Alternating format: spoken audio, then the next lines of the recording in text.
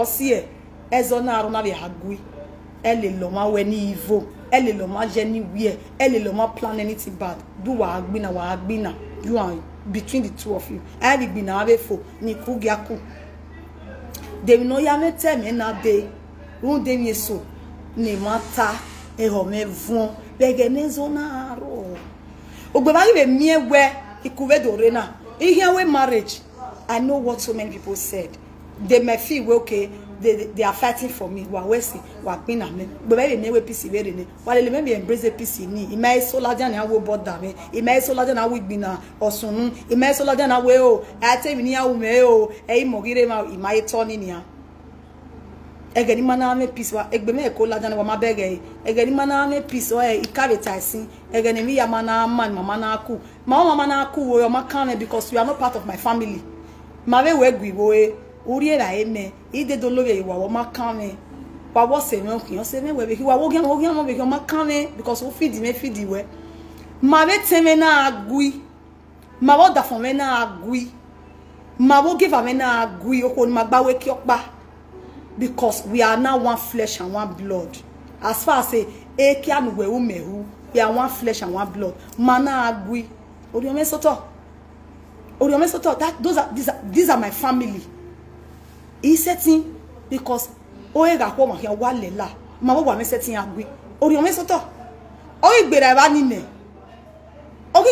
ne ma me we gbi bo e why you can make away o da fun mo kian o bi ra mo kian bi o bi je mo give am mo kian why you can make away o igbere ba ni ne gi ma gbe o ma kan me ma bi a say to God be the glory so again man na me peace again man na gbe a PC because I want us to be playing. He only my emulated good things. He only me way. I have a polygamous woman. Ya zero no money. Even here don't look big. Even here fail bomb we so everybody will be happy. A bunny only marking. You only marku. O so bana fe ko do we kire abo se dan ya na akule yakwa. Ona e ko do kule yakwa fo.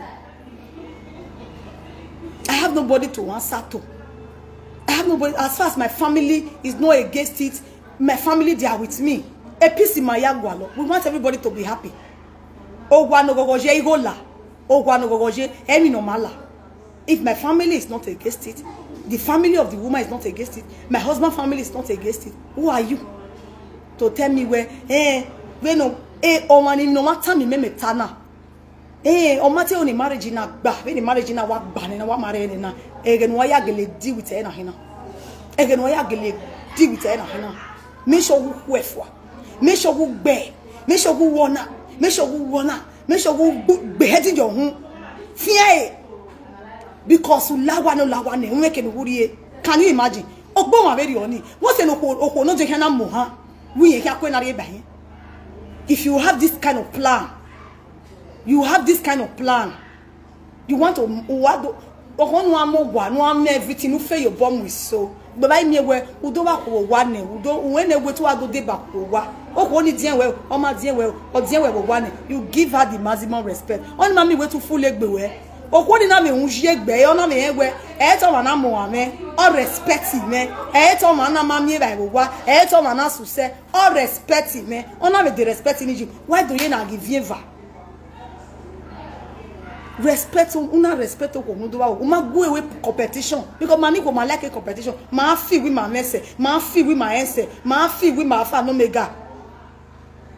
You want to come and show yourself and do everything to spite yaya zeboni here so that people can look down on the woman so that people can say erieni no ko no do wa eri o ma sell whatsoever. You want to do that. You want to make the woman to feel lesser. You want to make her to feel where no. Whatever you have is for all the family. Whatever the other woman has is for all the family. Whatever the man have is for all the family. When you do things together, peace will reign. When you rub your shoulder together, you make everything equal. There will be happiness in the house. To do renu do ka wo ese ohonu am ego ohonu am everything o mare do ka wo ese there will be peace in the house because so even no yiko ya mu anikin yan na ta wa mi we no bi je Emi no yiko ya mo hani ki we money there because the money there me no sin worion.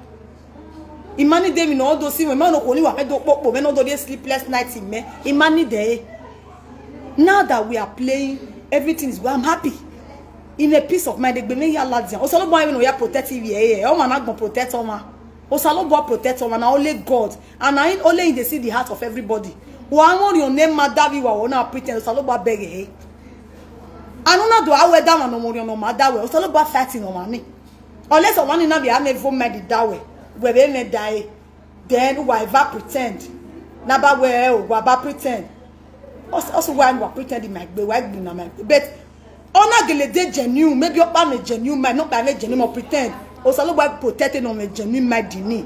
Eni mi opa ne genuine my dini ki awu no so egbe. Ohon no fi egbo a, emi ro ba ye so egbe. E fi egbo a. Also lo ba protect o ma. De yin eva bi am a good mind yin na be gele am a genuine love with dagbe e ma ni ja o riyan e o e ge ariyan na ti 3 year ge ariyan ne anike na guia anike na gui. There are so many divorce today o do ba me yin pa kan yin ariye gbiyan yo wa o ma be bere ba ni yin ye guye ye divorce yin ye segbe a ame wo wa no ko virgin yin fam wa ri my gui ma wa gui ni te mata ma wa. Last week, when I was them no see sorry. A parking away me wa. And I was live. I everything I walk. Married the saver. Oh, why you wanna do live? I don't do way me figure me ya save ni. On us one more. It to my money. Yeah. What am I supposed to do? Ik bag in a bay, mommy. You can do leisure see. You can do leisure see. Imara do see.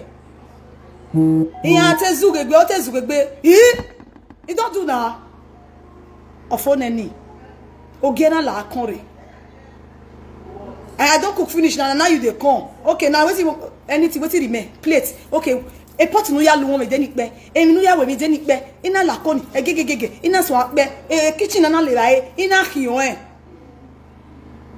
ina tege dole mi yaji. Who tell us we know the quarrel? Who tell now?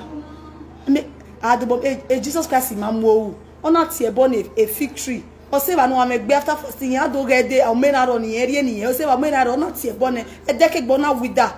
I'm one more. I best again when I be bima if they fight. Me could not fight, so we go fight. If fight come, we'll fight. If be now we ready, we be offended. May you go give me black and blue, we'll fight. If our husband they come with a fight, he go separate fight. Wait, me no. You don't do. I be like, what? I end there with bed. Then you want to offend me? We'll fight today. Today na that I want to be night. Mag bina ladian wak bima. Manak bina ladian wak bima. Mini magwal. But mami bina ladian. Mini mawe kuna. Wagunu wa. Wagunu wa rudu wa ya ladian. We live video na ya dogu wagon. Ima onizebo. Wagunu wa. Emi yok panu tay madam. Emi yok panu tay. Ni hiyan ite with they do reply we. And emani buti me imi amene sin when you get reply we. Emani bun kawo se we, kawe follower we. Iya when you get reply we. Iya when you get reply we. But he reply imo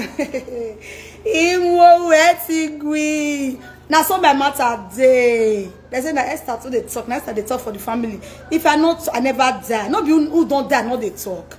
You might understand why. Oma no who ne for ne gun ayera gbon. Oma wa be your president maybe gun. If they take it when the team say he live video presenter. But okeni omekina na we gun ya. E ma bu no gun ye matter na bet. O me so no wa onu we gugun wa we gwegun. Eh wo ya answer. You must not answer everybody. Oma no we gun we gwegun. Emi ni me here tam we madam. O talk back and here iwe o take right here tam away. Number 1. Uwe if you don't go to gbe uwe ugwane bo wie ugwane yan ke do pe mo we bo wie de ma egbe uwi mana do reply we uwi awon me imi ogogo ya ri ba imi ogogo me we tag now email e yan reply we always saga o igbi o because what time we okore mo pa makere eruka we okore mo pa makere obe ma veri oni tema fun agagele miewe after our marriage ne awa we funero tani family me kabo sebi yon mani me ya lele me rieme ari oda owa me get more time we no put am for live video. I want record and make a post am. A marriage in from morning till the end. A live video yaga aje.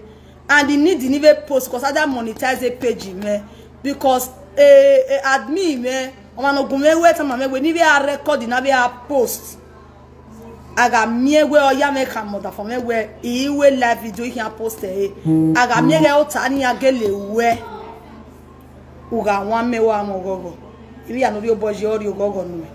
A depression will now or reduce. One more go.